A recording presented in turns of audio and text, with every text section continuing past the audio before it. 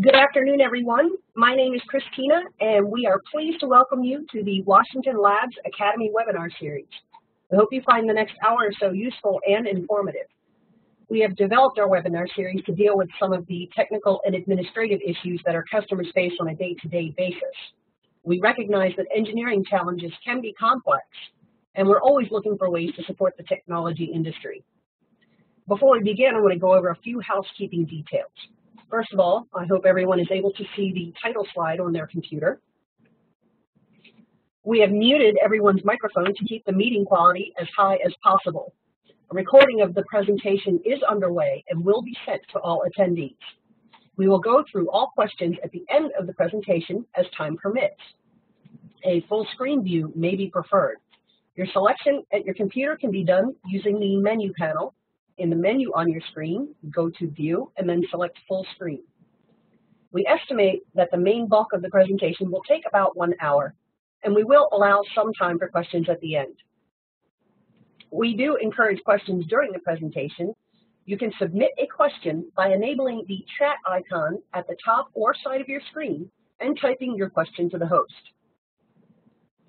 And we'd like to hear from you. You can contact us via phone or email, or you may contact the presenter directly.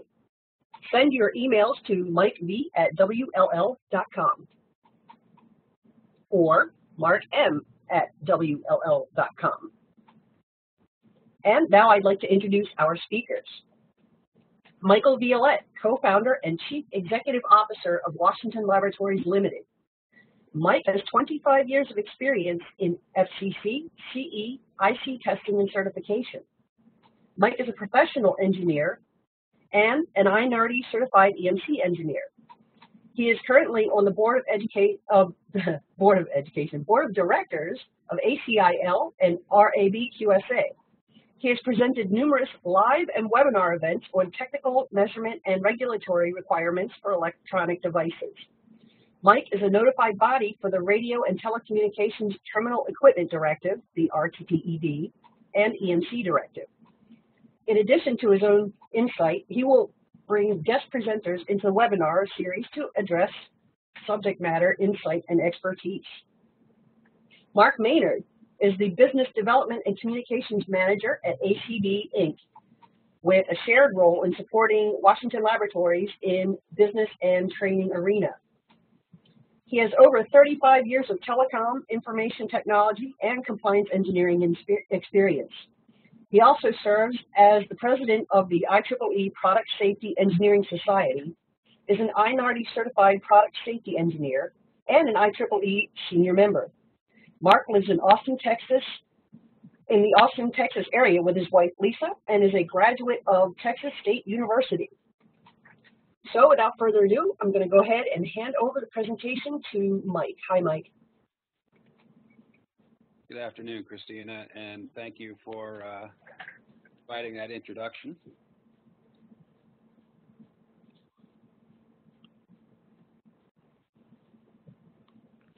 And I'd like to start by welcoming everybody to this webinar, Wireless Approvals in the Far East. As a young man, I always wondered what the Far East was because it seemed like China and Vietnam and these other exotic places were in the way west. But I know now that the Far East is a Eurocentric kind of designation. Of course, you have, if Europe's in the middle, then you have the Near East, the Middle East, and it makes sense to have Asia to be in the Far East. But that aside, we're going to cover the wireless approval requirements for 13 major Asian markets. And if you add up the population of all these economies, you come to something over 2.2 billion people, so roughly a third of the population of the planet. So it's a significant, growing, increasingly urban market. It also is largely attractive for mobile computing, mobile device management, as the economies shift to more and more e-commerce in many of these thriving urban centers in the Far East. So the way we'll do this presentation, I will take the first couple of countries, and we'll ask my colleague Mark Maynard to cover a few other ones, and then we'll trade back and forth until we get through all these requirements. But as a sort of a stage-setting perspective, I'd like to look at some statistics from the FCC. These data are from the FCC's website showing the number of certification activities over the years 2004 versus 2014. And we did a little bit of research and looked at the number of certificates granted in each of those years and tracked the growth of the certification market. So for North America, the growth factor over those 10 years about 5.1, Europe a little bit higher at 6.3, and all of Asia, the growth has been about 4.7. The average global growth rate for the entire planet is about 5x over those 10 years, which is really a remarkable expansion of wireless applications. If we just simply look at Asia, the top markets here, you can see that these data show that Japan doubled the number of certificates in those 10 years, Taiwan roughly a little bit more than 2.5, South Korea essentially even. But the most remarkable growth, and we've experienced this in our own activities over in Asia, has been in China, where there's been something like 26x growth in the 10 years from 2004 to 2014.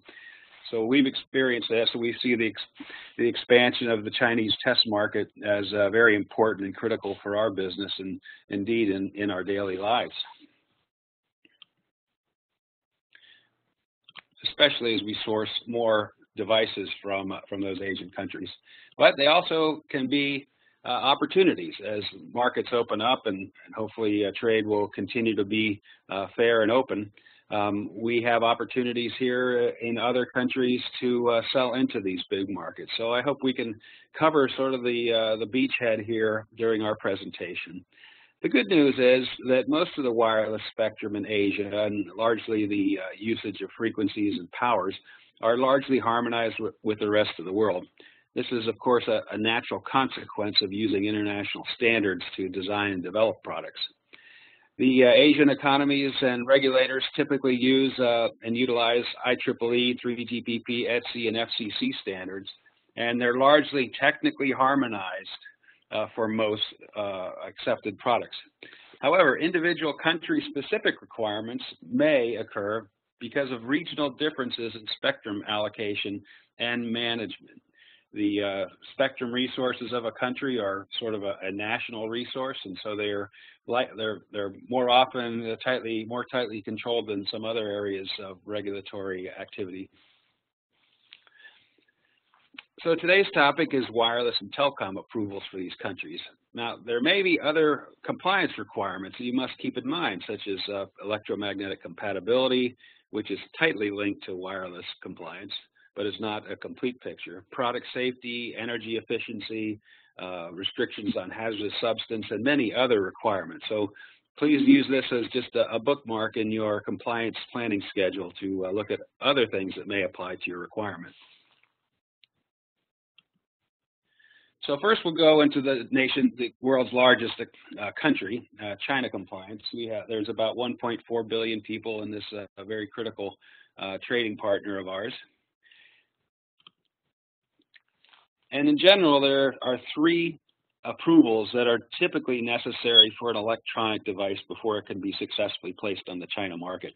The first one, if it's a radio product, of course, is the State Radio Regulatory Commission, or SRRC, for wireless and radio frequency using devices.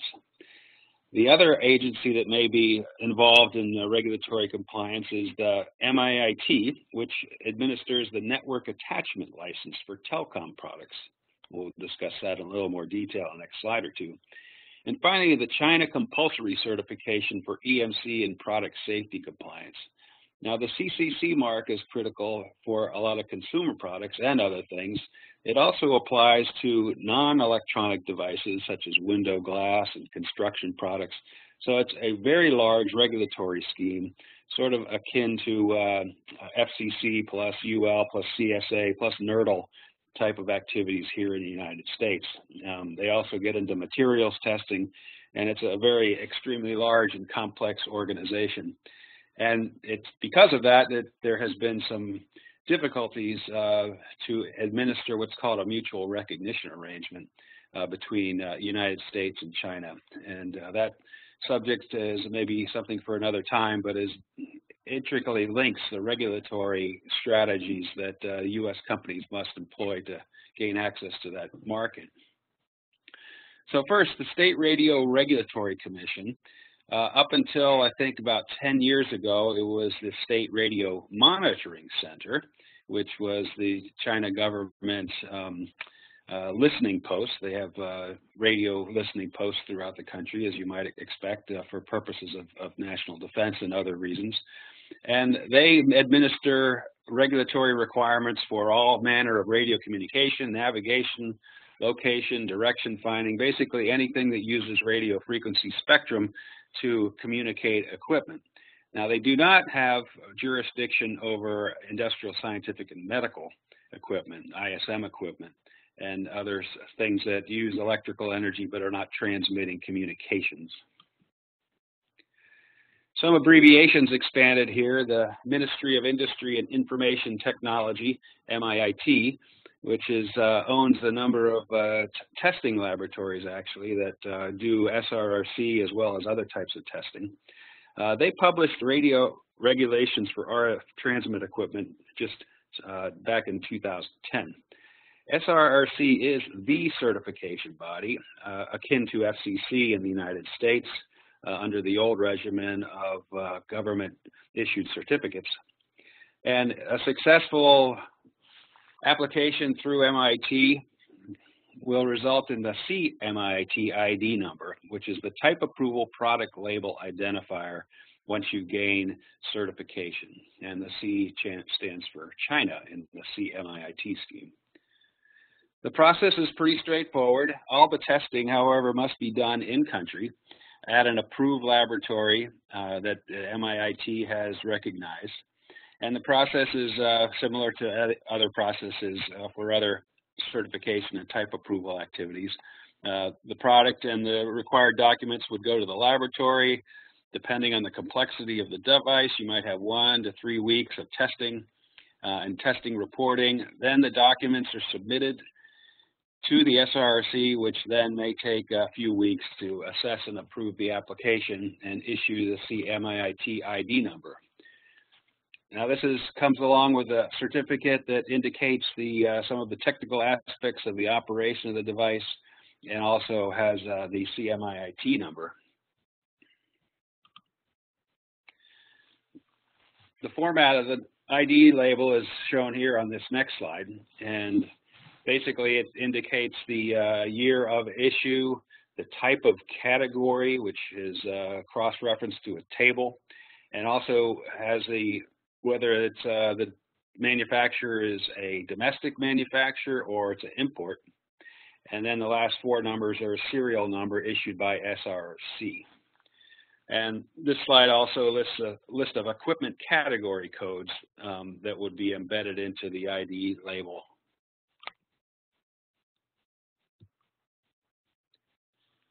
We mentioned the network access license. Now, this is required of basically any telecom product that's going to connect to the public utility. This may be somewhat akin to what we used to have to do in the United States for registration of equipment that connect to the public mains. However, this is expanded to mobile devices and other devices that may connect to the internet themselves, for example, public Wi-Fi, Bluetooth, and Internet of Things types of devices. The NAL is a formal process you must go through to get your product listed. And here is a list of the type of categories that China regulates under the network access license. These include things like fixed telephone terminal equipments, fax machines, modems, signaling devices, backbone equipment, ISDN terminals, as well as fixed radio links that may be used in backhaul and other types of communication links. The NAL certificate is shown here, and it is valid for a period of 3 years, so you must reapply for the certificate after 3 years. The NAL mark is issued by MIIT, which includes the certification number, model number, and a randomized code on the background, and this must be on the product. So, quick summary of China. There is a bureaucratic regulatory hurdle because in-country testing is required. I mentioned mutual recognition arrangements a little bit ago, and this has been a long-standing objective of the U.S. Department of Commerce and FCC and others to extend a bilateral mutual recognition arrangement so testing can be performed in either country and the test reports accepted. So far, this has not been successful. However, there was a recent effort this last year to get China to the negotiating table, which was basically sidestepped. However, that is what it is. So you must plan if you're exporting a product to China for necessary delays that may take place during testing. You must send a sample to the China government-approved testing laboratory along with certain sensitive technical details, so you need to be wary about what kind of details you may release under that scheme. The certificates are valid for 3 years, and just a quick plug, we can help with this activity directly in Beijing with our staff that's stationed there that interfaces with SRC on a regular basis. So going south to Hong Kong. Hong Kong is part of China. That's a special administrative zone. Obviously has a long history of British rule and functionality, and a lot of that is still in place. Hong Kong is a liberal country for radio frequency devices. There are regulations under OFCA, or the Office of Communications Authority. However, certification is voluntary. All wireless devices, except for a very few number, are exempt from mandatory certification. They are based on common international standards. They do reference, for example, some FCC as well as some European standards. And currently, we do have a successful MRA with Hong Kong that's been in place for a number of years, which means that U.S. companies can test in the United States. And also there are designated certification bodies which are approved under the MRA to issue certificates. And our partners, ACB, are one of those bodies. Go up to a little bit east of China. We're going to look at some Japan certification requirements. There are 4 approvals that you must consider for Japan, depending on the type of classification, and some devices may have to comply with several of these requirements. But basically, the Ministry of Information Communications is for radio and wireless, and they're somewhat akin to the FCC in the United States. JATE is for telecommunications compliance. This is for devices that connect to the public network.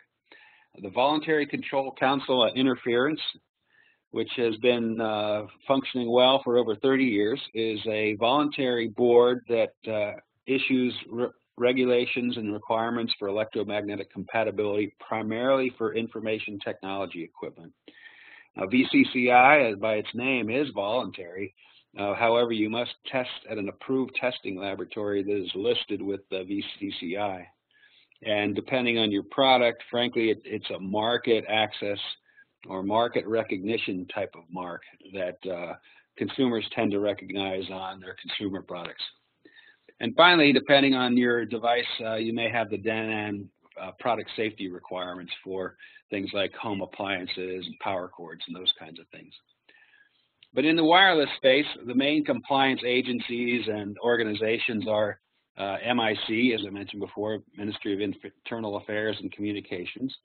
The TELEC, which branched out of MIC, which is a certification body, which was historically the only method of getting certification in Japan until they liberalized and opened up the certification to private companies. And then the Association of Radio Industries and Business, which writes a set of test and technical specifications, which are, we tell folks that they're basically an advisory standard. They're not the direct translation of some of the requirements. So you have to be careful about using the Arab standards. They're a great basis to start with, but the English translations may not be 100% pure, but they're an excellent reference point. So under the U.S. and Japan Mutual Recognition Arrangement, which has been in force for around almost 8 years, I believe, We are allowed to form recognized certification bodies in the United States that can certify devices for the Japan market. And our partners ACB have been doing this for a number of years. And it's segmented into two different sets of scopes, A1, A2 for terminal equipment, for your traditional plug-in-the-wall type of telecom equipment. And then the scopes B1, B2, B3 for radio equipment, licensed, unlicensed, and others types of devices. For radio approvals, there are four main classes of products. There is a license-free and certification-free category, which I'll describe in a few moments. There's an unlicensed scope, which is quite broad and includes things like Bluetooth, cordless phones, low-power devices, typically the stuff that's under 1 watt, such as Wi-Fi and wireless LAN. Then there's the licensed category, which would include mobile phones and things that either have a higher power requiring licensing or have a network attachment requirement that would require licensing. And then there's a special code, or fourth code called special, which only MIC can approve. And an example of this kind of device are 13.56 megahertz radio frequency ID equipment above a certain power. We get a lot of questions about RFIDs in Japan, and unfortunately this particular category is reserved for MIC only use. Now, there are ways to get it done, but you may have to go to a Japan laboratory and get that product tested in Japan. So a quick overview of the transmitter certification requirements for Japan. The governing law is Chapter 3 of the radio law, which has regulations and the process for conformity assessment. And under that are a couple of ordinances, which are regulations and procedure. This is some of the technical detail that you must follow and applicability of particular technical specifications to your device, such as power and occupied bandwidth, operating frequencies, out-of-band spurious, these kinds of things. And a very handy third-party tool that we use is RF database, which is available from a third-party body organization in Japan that's closely affiliated with a test laboratory there. And basically it's an RF database that we often use to find out what the exact technical requirements are for certain types of devices. I mentioned AREB. They have written some standards and methods of testing. Again, a good touch point for point of reference for making measurements. The process is a formal process for certification where the assessment is performed by a conformity assessment in Japan or a recognized certification body outside of Japan. And after the assessment is performed and successfully passes the requirements, a number is issued by the conformity assessment body or by the RCB, and a notification is issued to MIC, which is a pretty simple notification where the certification body has to show the equipment type and number, the certification number attached to that device. It's no way anywhere close to the comprehensive amount of information that is submitted to the FCC, for example. It's a fairly short summary of what the certification activity was. For the certification bodies, mandatory that they hold all the technical information that they discover during the certification. However, they do not have to disclose it to anybody. So under the Japan radio law, they talk about specified radio equipment. This is the designation that they use, the terminology they use for specific types of radio equipment. So whereas the FCC rules have general operating bands and things that can perform in different places, the Japanese radio law has specified radio equipment. They actually have determine certain types of operating things and then apply the regulations to that. And as I mentioned, foreign certification bodies, recognized certification bodies, can certify these devices as long as they use MIC approved standards and procedures or comparably equal standard methods. And for laboratories that are performing Japan evaluations, in order to have acceptable results, you must prove that you are doing the testing to equal or more comprehensive technical standards. And when sort of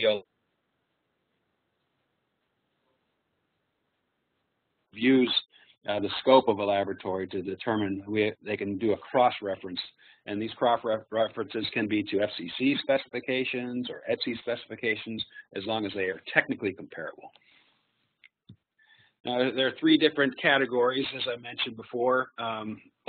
We have unlicensed stations, and there's 17 classes under the Article 38-2. There's a licensed station, which can include a blanket license, and 31 classes, for example, mobile phones. So a blanket license can apply to a type of equipment that may be used, for example, by a network operator or carrier, where one license applies to many millions of devices that are of the same type. And finally, the category 3 is licensed stations, which are other devices, and there are 75 classes. So things that would fit in this category, for example, are fixed installations such as base stations or point-to-point microwave links or other types of infrastructure type of transmission devices. And then there is very low power transmitters, which is certification exempt. So your device, if it operates with a carrier frequency anywhere on this chart and anywhere under that field strength limit, which is a 3-meter test distance, you do not need to certify your device for Japan. If you look at these limits, they are extremely tight, and some of them are below the Class B limit for CISPR and FCC. So you can do some radio frequency transmissions without a license, but it would be extremely short range and extremely low power operation. A lot of people ask if they can do something called a modular approval. Japan does not specifically speak about modular approvals. Their terminology is independent of host.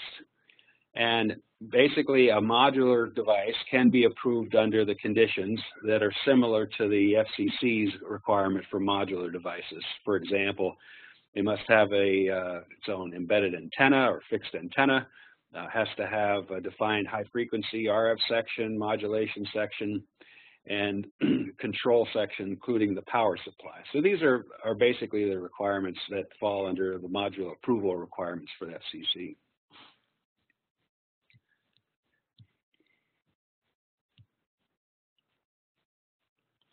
So I mentioned the technical equivalence.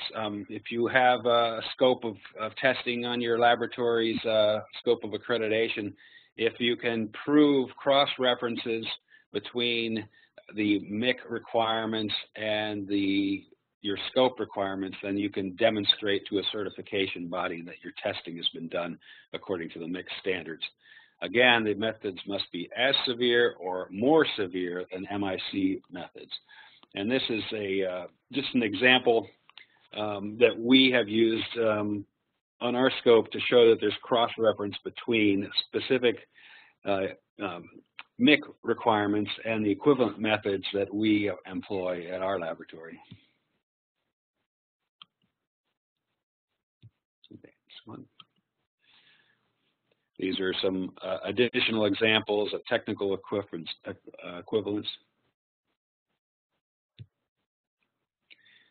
And finally, the label. Specific label is required for Japan. It must have this symbol that's called the JITEKI mark. It has to have an R in a box. And then it would have a 3-letter code that designates what the conformity assessment body number for that certification body is, along with a code that is issued by the certification body. And here's an example of a certificate, which would have the certification number, the ID number, the location of the manufacturer, the specific ordinance, frequency, and other emission designation, for example. So now I will hand the ball to my colleague Mark, and he will turn his attention to Republic of China. Thanks, Mike. Can you hear me okay, Mike? Loud and clear. Okay, thanks a lot. Hi, I'm Mark Maynard. I'm the new guy on the block with working with Washington Laboratories and the American Certification Body. Glad to be working with Mike, and today we're going to be talking about a few more countries in the Asia region. We've been covering probably the most complex ones. The rest of the countries aren't quite as complex, but just keep in mind the amount of material we're providing is kind of an indication of the amount of work that's going to go into getting those approvals. You've got to really follow their program. So kick it off with Taiwan here. Okay, there we go. So we're looking at two agencies here. For the wireless telecom is the National Communications Commission, and then for EMC and product safety, if you've been in the international approvals business for a while, you know about BSMI, and they've gone through a few reorgs recent, but today we're going to be concentrating on the NCC, although BSMI does have a lot of resources out there too for you. So they have an English language version of their website located at this URL here, ncc.gov.tw for Taiwan, and then /English. And it's the country's designated authority for all radio telecommunications terminal equipment. So the frequency spectrum, everything the FCC does, all the phone system stuff, so they're kind of modeled on that. And then the force of law is given by the Telecommunications Act of Taiwan. It's a designated authority and a regulating authority for telecom, and so this covers also the EMC product safety criteria that apply to telecom equipment. So depending on the specialty, if you're making stuff for central office phone equipment that has to meet those fire standards and rack standards and all that kind of thing, you've probably got a separate set of standards that are under there. Looks like the old, Ma Bell, AT&T standards used to be followed by all the telecom equipment testers. So they're going to verify the competence conformity assessment bodies, and they're going to designate authorized conformity assessment bodies, and they can, the police force for that. They can, withdraw a designation, they grant designations, and so they're the controlling body for that activity. Now, CNLA, Test Lab Accreditation, stands for Chinese National Laboratory Accreditation, and if you're not aware, there's been, if in Taiwan, they consider themselves a separate country that broke off from China following World War II, and in China, they consider Taiwan kind of a rogue territory of theirs. They're allowing a little bit of freedom to. Doesn't matter. They use so you'll see China show up in Taiwan, but it's not to be confused with the the People's Republic of China and their CCC and SRRC agencies. So that's just a little bit of verbal linguistics to keep track of there. So you don't get yourself looking at the wrong sources of information. So the Chinese National Accreditation Board, the CNAB, so they're going to designate all the authorized labs. You can become through the MRA, you can become an authorized lab in the U.S. South Korea, South Korea, Taiwan, China, and represents some of the more, in Japan especially, more robust requirements, very technically specific. You have to, do everything the right way in the process, so you don't get applications kicked back. So they had some reforms in their agencies and ministries, regulating ministries, about 3 years ago, and so there's a new one, the MODI, Ministry of Trade, Industry, and Energy, is over their standards organization, and the Ministry of Knowledge Economy is over the Ministry of Trade. I mean, it's been renamed now as the Ministry of Trade, Industry, and so that's the new ministry that they're using that's overseeing, for example, the KCC, Korea Communications Commission. So that's the EMC, RF, and Wireless Telecom Authority. So they control both sides of it. Your wireless approvals, your EMC approvals, everything's going through this agency now. And so they have a new name as the Ministry of Science, ICT, and Future Planning, or MSIP.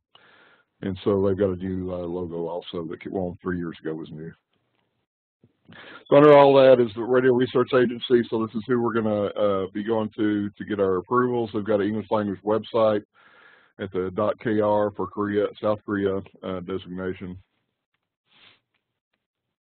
And very similar to FCC testing, but with some of the immunity testing that's been typical, more with the European standards, and same basic requirements as others. So they have a very specific labeling network too, and I've provided the code here. We won't go into details, but it tells how it got certified, what kind of product, who's applying, so they can trace it back. They wanted a robust program. They can trace it back to the responsible parties through that regulatory mark. They do have SAR requirements, and they are a country. We have a mutual recognition agreement with the United States, so we can they can do FCC approvals. We can do RRA approvals in the United States at designated labs, and so similar requirements for SAR. But for South Korea, those requirements are going to have to come from an authorized lab there. Indonesia is the 5th largest country in the world population-wise, and a lot of people didn't know that. I was surprised when I read that the first time. They are a large number of potential consumers, and they do have a wireless agency, and it's pretty straightforward. This was DGPT for years. When I was working at a large ITE company for 20 years doing international approvals, that's what I dealt with all the time. The standards, the same process. They still got the same website, postal.go.id for Indonesia domains, and they basically got a regulated areas, regulation scopes, and so the org chart's pretty basic. They just got these, regulations are based on these 3 laws that they've got in the country. They're updated occasionally. So regulation scopes, so underneath each of those laws, there's different regulatory bodies enforcing those that you see played out here. But with an agent in those countries, it would be real common to have a company that's getting the Indonesia, Malaysia approvals because right next to each other, Thailand, Laos, Vietnam, all those in that regional area, and so they will have agents that could perform that locally. As you know, a lot of test labs and certification bodies are in China and Taiwan, along with ACB and other companies. So they regulate everything from 3 kilohertz, 3 terahertz, or 3,000 gigahertz, however you want to look at it. And it applies to most consumer electronics, anything using wireless technology to communicate, similar to what you expect for FCC requirements.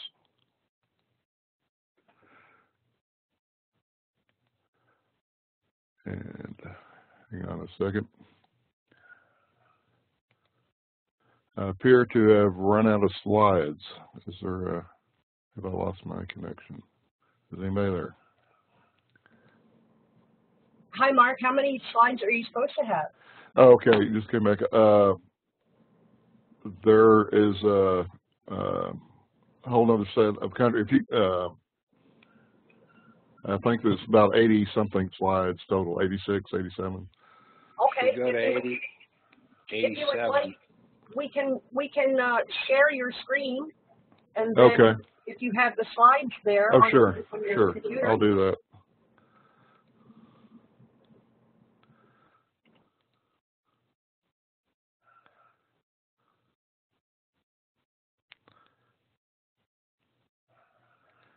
Okay, let's put it in presentation mode. Can you see it?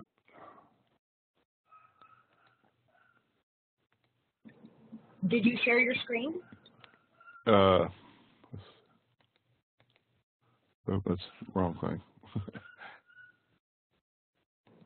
Should be up at the top. Share my screen.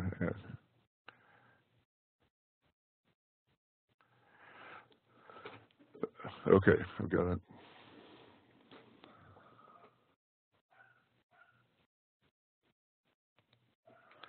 Okay, how about now?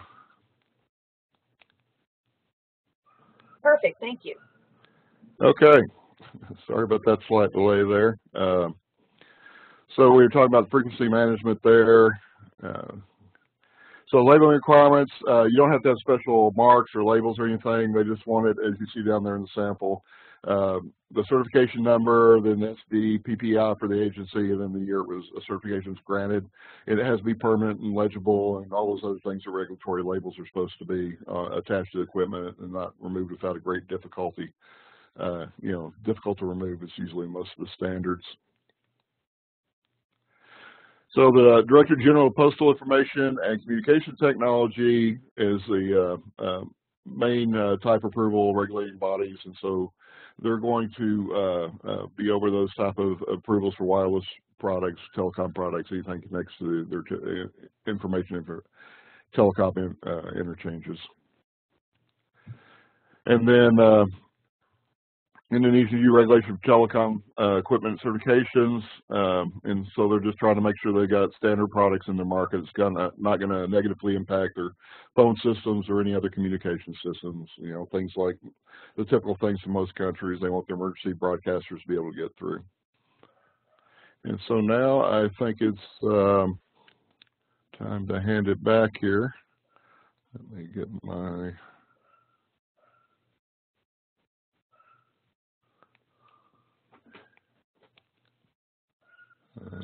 Hey, Mark. Yes. Mark, if you just keep control of that, we can advance through your slide. Okay. All right. So the next part of our little world tour of the Far East, we're going to go south to Australia and New Zealand. Next slide.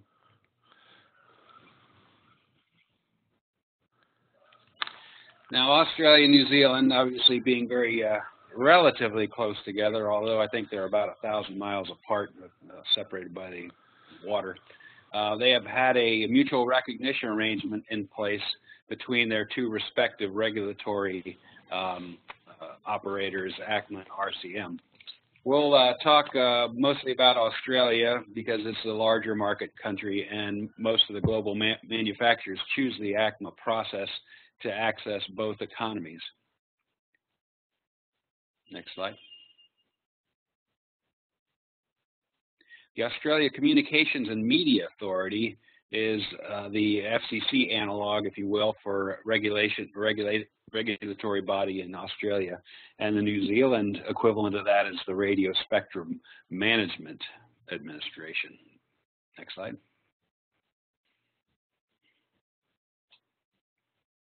Now, for a long time, the Australian ACMA compliance requirement consisted of something called the CTIC and the ATIC, which was for EMC and for communication type of devices.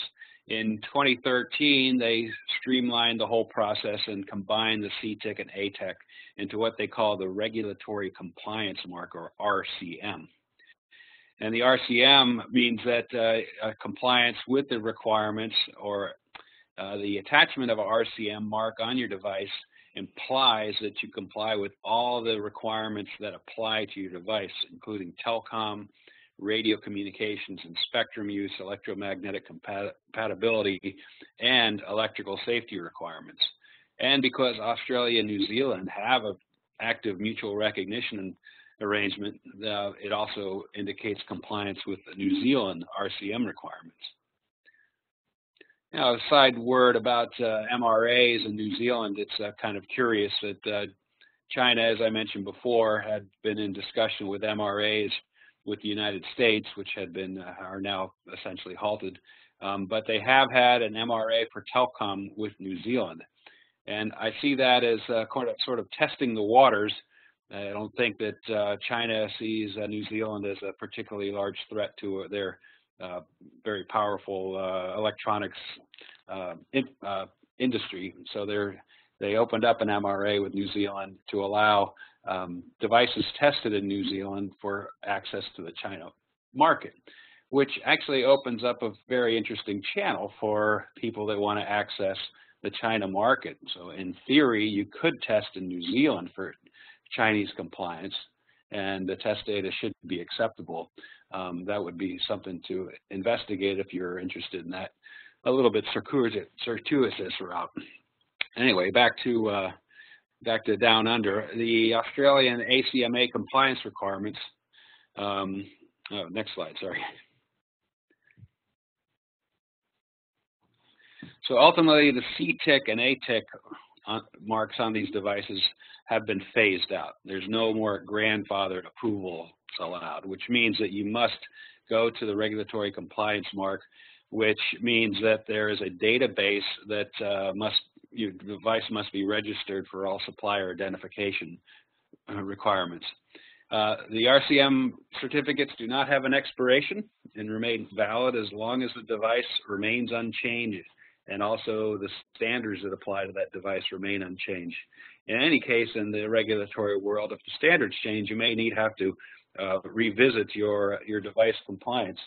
And along those lines, we're having another webinar in 2 days on Thursday, which will address the new requirements for radio equipment bound for Europe under the Radio Equipment Directive. There's a lot of changes that are going in that regime, and if your markets include Europe and you have radio devices, you may want to have some interest in that webinar. Next slide, please. Now we'll move a little bit east to Malaysia, which is an interesting country split between the continental China and also, continental Asia and Indonesia. About 30 million people in that very distributed country, and the authority for Malaysia is the Malaysia Wireless Telecom Compliance Organizations is under SIRUM. There are a couple of websites that we can find some more additional information on SIRUM. Next slide, please. But ultimately, SIRUM is the National Standards Development Agency for Malaysia, and they participate in international standards. And they also are a technology research and development support agency. Next slide.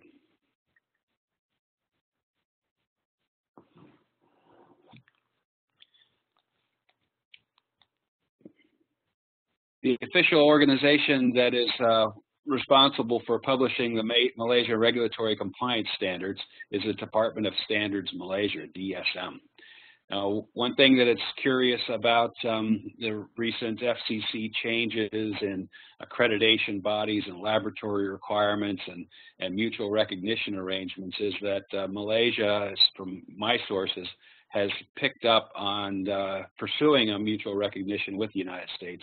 The results of those discussions are still unfolding, but apparently there's been motion there that Malaysia may indeed have a active MRA with the United States, at least phase 1 in the near term. Next slide, please.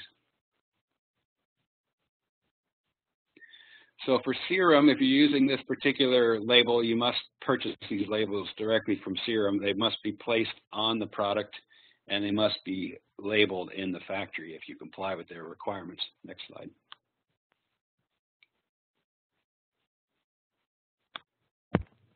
Okay. So back to Mark. Yeah. Okay. So we're going to talk about Vietnam and same general region west of Malaysia.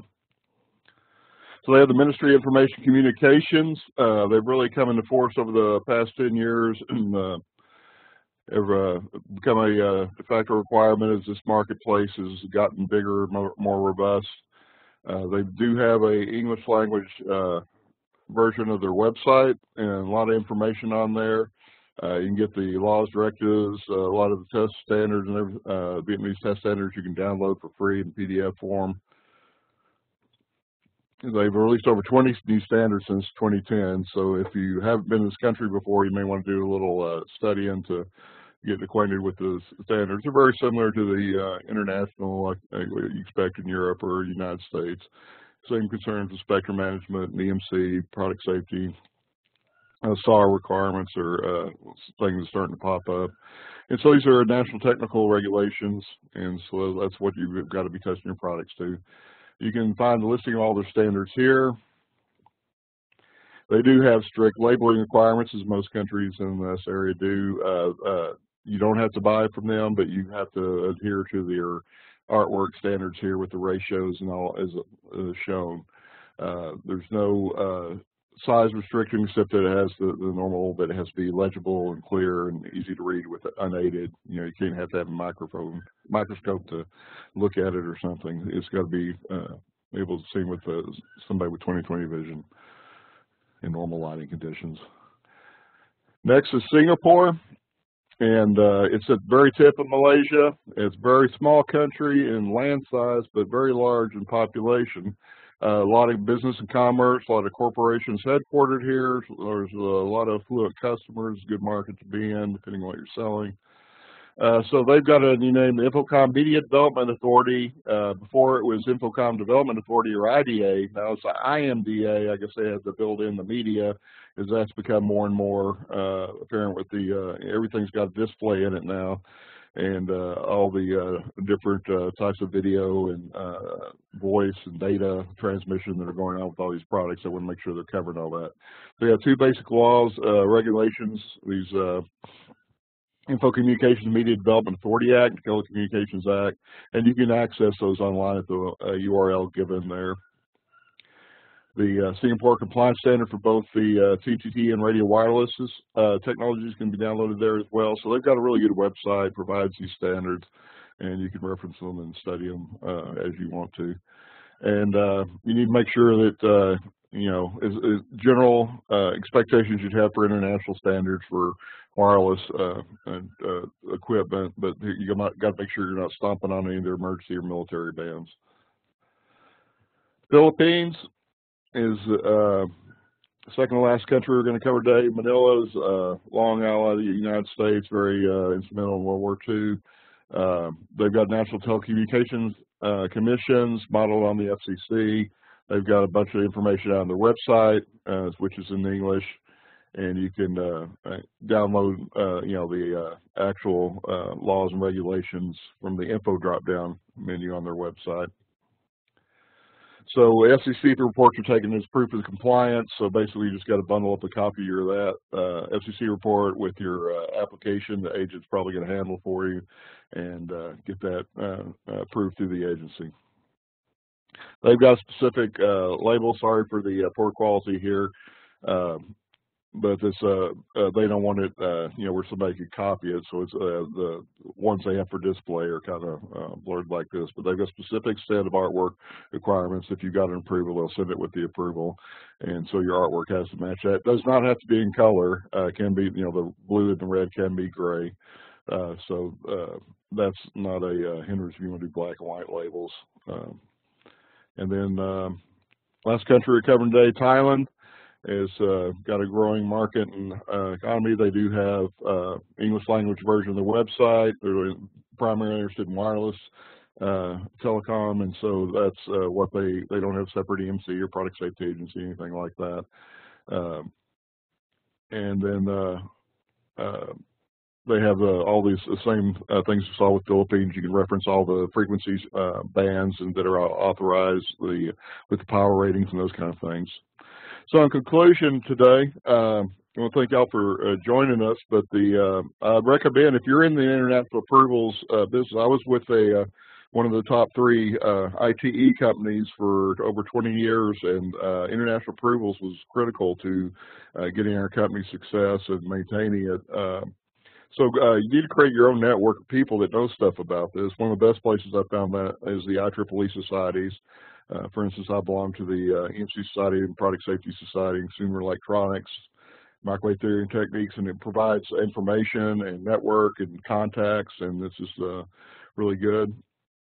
LinkedIn groups like IoT International Compliance are good groups where you can share information online with you know, your peers in the industry. If somebody hears something about a new Russia approval or something, they can post it there and let their colleagues know about it, and to try to maintain a network that way. You can also get compliance updates from us with Washington Labs. We have social media, we have e-blast emails that go out with information, our websites. We're expanding our presence on LinkedIn and Facebook and Twitter, and so we'd love to hear from you about that. If you have any product needs that you want to talk to us about, we have you know, radio frequency testing, that wireless approvals, product safety, machinery, environmental, EMC, private third-party lab. In our we have a partnership with the American Certification Body that's that can grant those FCC and EU approvals and other things along those lines where they're authorized.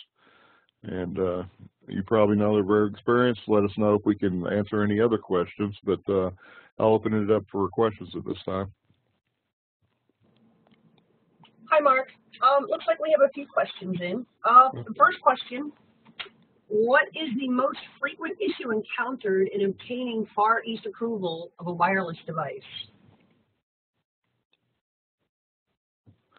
Well, my experience is making sure that you have the the right.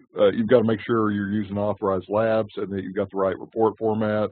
It's referencing the current standards. It's all the details, making sure that those agencies are sticklers, especially the larger countries, are real sticklers for the details of what the requirements say. You know, what information has to be in there, what documenting photographs, those types of things. So that's why it's important to work with somebody's experience to make sure you're going to get those in a timely manner.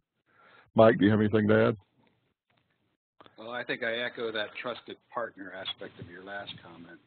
The other thing that makes things a little challenging is getting samples if there's in-country testing and making sure that they operate correctly and are easily set up by the lab technicians. This can be a hurdle for remote testing. So again, having a competent, trusted partner in that target country helps a great deal, that they can resolve technical as well as some of the administrative issues that may come up. Okay, that sounds good. Looks like, okay, Mike, I think this question is directed toward you. You were talking about Japan compliance. Is VCCI compliance required for wireless devices? No. It applies to general electromagnetic compatibility requirements for non-intentional emitters, information technology equipment, that kind of thing. But it's a voluntary requirement. You must have an MIC approval if you have a radio transmitter, but you do not need VCCI. Mike, I will say you just touched on that it was might be a marketing requirement. This is what the marketing requirements in Japan are driven by. Large corporations want that VCCI on it, and government agencies want that also. And so, if you're a Dell or an HP or a large corporation like that, really wants to get to the corporate markets where they're buying, tens or hundreds or thousands of units at a time, that it becomes a de facto requirement just because you're not going to make those sales if you don't have it. But if you're a small, consumer electronics product and that corporate market isn't for you, then it wouldn't make sense to get it. Okay. We have another country-specific question. This one's for Australia, New Zealand. Does the RCM require you to be in the country? No, but you must designate a representative in country in Australia or New Zealand, and their obligation is to carry the compliance package, whatever that might be. And that's in case of any questions from market enforcement authorities or customs. Okay. Looks like I've got one more question here. Which countries require in-country testing to support the approval? Well, it depends if you've got labs that have MRAs in place for those countries that allow it, for like, Japan or Taiwan, you can test, in the United States at labs that are designated, but however, for China, that requires in-country testing. For Taiwan, certain types of equipment will require it. It just depends on the country. Yes, the countries with active phase 1 or phase 2 MRAs will accept test data from their respective laboratories. And then there's some countries that don't have MRAs that may accept test reports, such as Mark mentioned, the Philippines. They will accept existing certification. So it really is a country-by-country specification. Okay. Well, thanks, Mike and Mark. Looks like I have answered all of the questions up to this point. If we could, I'd like to quickly go over some information on upcoming training from Washington Labs Academy.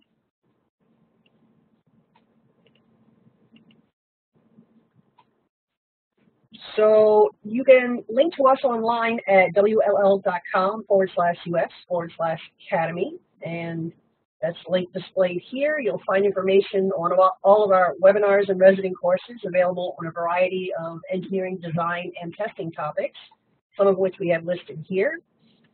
Session 12 of product safety, that's next week, Tuesday, December 13th. We're going to discuss routes to compliance. For our MIL Standard 461 EMC, Session 12, that's Wednesday, December 14th. We're talking about documentation. For our environmental MIL Standard, Session 12 is on Thursday, and that's going to be covering MIL Standard 167 and 901. For our wireless compliance series, the RED implementation will be this Thursday on December the 8th. Also, there's a couple of happenings for 2017 coming up. The IEEE Symposium on Product Safety Compliance Engineering. The date is set May 8th in San Jose, California. And the IEEE EMC Signal and Power Integrity Symposium in Washington, D.C. That's happening the week of August the 7th.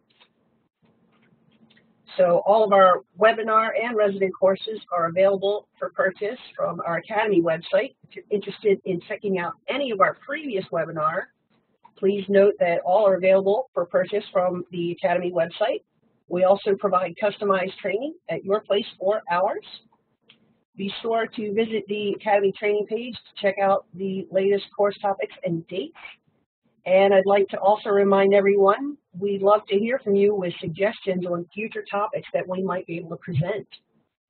I see we have one question coming in. Will we be getting a copy of these slides? Absolutely. Everyone who has attended our webinar today will be getting a copy of the presentation as it has been recorded. So let me see if there's any other questions for you folks. I don't see any other ones. I think that this is going to conclude the webinar today. Thank you, Christina. Thank you, Mark. Thank you all who attended. Yes, thanks everyone for your attendance. Thank you, Mike and Mark, for a good presentation. And on behalf of myself and Washington Labs Academy, I'd like to thank everyone for their attendance. And I'm going to go ahead at this point and end the event. I hope everyone has a good afternoon. And bye-bye.